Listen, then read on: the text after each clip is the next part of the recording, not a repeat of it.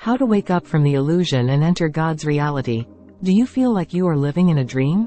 A dream that is full of pain, fear, and suffering? A dream that seems to have no end? A dream that is not your true reality?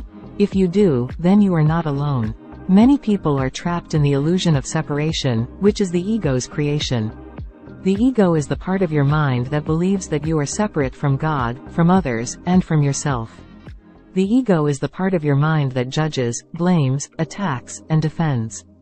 The ego is the part of your mind that keeps you in a state of fear and guilt. But there is another part of your mind that knows the truth.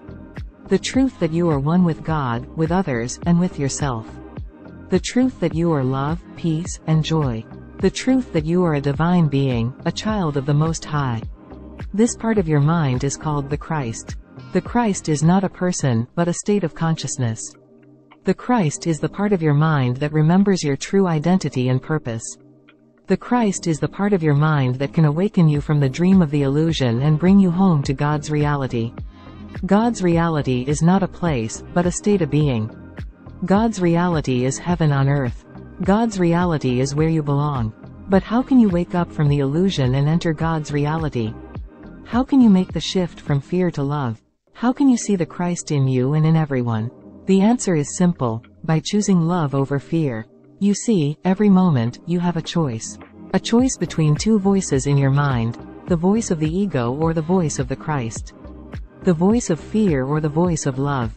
The voice of the ego tells you that you are a victim, that you are powerless, that you are unworthy, that you are sinful. The voice of the ego tells you to judge yourself and others, to blame yourself and others, to attack yourself and others, to defend yourself and others. The voice of the Christ tells you that you are a creator, that you are powerful, that you are worthy, that you are holy. The voice of the Christ tells you to forgive yourself and others, to accept yourself and others, to love yourself and others, to bless yourself and others. The voice of the ego keeps you in the illusion. The voice of the Christ leads you to God's reality. The choice is yours. But how can you make this choice? How can you recognize and listen to the voice of the Christ? Here are some steps that can help you. Become aware of your thoughts and feelings. Notice when they are based on fear or love. Notice when they are coming from the ego or the Christ. Question your thoughts and feelings. Ask yourself, is this true? Is this helpful? Is this loving? If not, then let them go. Don't believe everything you think or feel.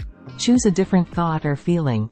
Replace fear with love. Replace judgment with forgiveness. Replace attack with kindness. Replace guilt with gratitude. Repeat this process until it becomes natural and effortless. Practice makes perfect. By doing this, you will gradually awaken from the dream of the illusion and enter God's reality.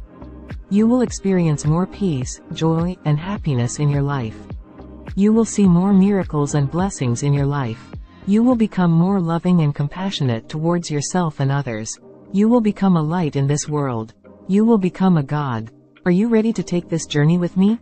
If so, please share this video with your friends and family who need to hear this message. And let me know what you think in the comments below.